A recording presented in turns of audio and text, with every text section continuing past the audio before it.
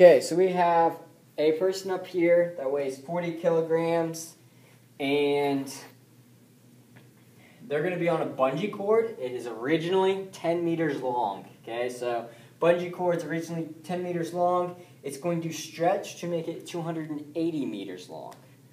We also have that the cliff or bridge that this person is on is 300 meters in height. So what I'm going to do is I'm going to write some of our givens and then also our unknown. So our unknown is going to be the total mechanical energy. Okay, the total mechanical energy he has when he's down here, when he's at the very bottom. So he's already jumped off and he has stretched that spring. So we're going to be looking for the total mechanical energy. Some things we need to know. So we have mass. Notice everything is dealing in the y direction, so we definitely want acceleration in the y direction would be gravity. Let's see. So we have acceleration in the y direction. We also need to know the spring constant. It would tell us this, but the spring constant, which is K, is going to be 30 newtons per meter. So we know his mass, and we know these. Some of the other things we can solve for, okay? So some of the things we can solve for, notice how the bungee cord started at 10 meters and it stretches to 280 meters. We need to find the displacement that it stretched. So what I'm going to take is I'm going to take the stretched length minus the unstretched. This is going to give us x. Okay, so this gives us x. When we took 280 meters minus 10 meters, we're left with 270 meters. Okay, this is the x. This is the distance it stretched. Notice it's going downward, so it's also going to be negative. So this gives us x, so I'm going to add that to our givens. Technically, you could do that as an unknown equation if you wanted to. I kind of just did it off to the side. Either way is absolutely fine. So we have negative 270 meters.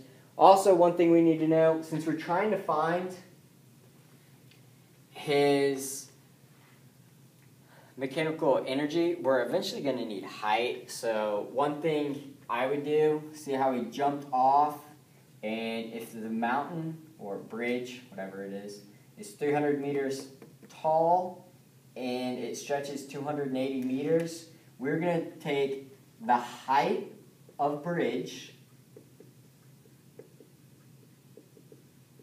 and we're going to take that minus the stretched length.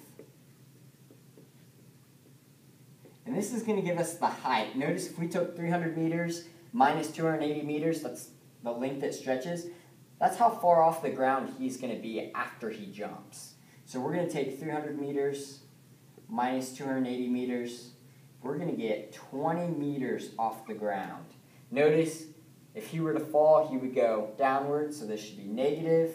This is going to be his height. So we also have his height is equal to negative 20 meters.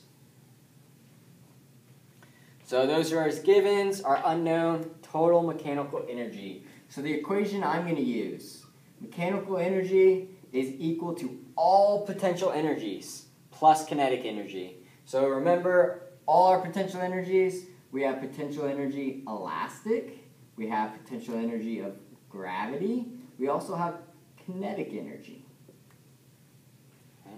So the question I'm going to ask is, do we have potential energy of elastic? And what that means is anything stretched or compressed. Notice the bungee cord is stretched, so we definitely have potential energy elastic. Potential energy of gravity, do we have any height? Are we going to be off the ground? And you notice, remember we have 20 meters for our height, negative, so we definitely have that. The last one is kinetic energy, which means, do we have any speed? Do we have a velocity? If you notice, when he jumps, he's going to actually come to rest. He's not going to be moving once he gets to the very bottom of the bungee. He's not going to have any kinetic energy. So we can completely get rid of kinetic energy. We do not need it. So from here, what I'm going to do is I'm going to expand it. Mechanical energy equals. So potential energy of elastic, if you remember, the equation is 1/2 kx squared. So I'm just going to insert in for potential energy elastic, since it's equal to 1/2 kx squared, I'm going to substitute that in for potential energy elastic.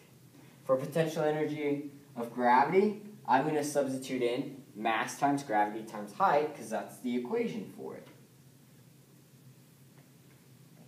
This is going to help us because we have the spring constant, we have K, we have X up there, we have his mass, we have gravity, we also have height.